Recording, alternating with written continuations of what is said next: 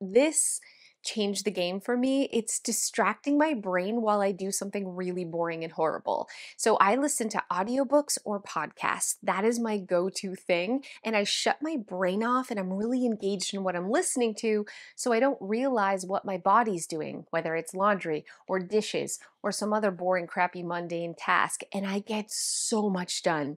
Shameless plug, friends. I have a podcast that you can listen to where I'm all about motivation and inspiration. And together we can clean our house and just live a more productive life.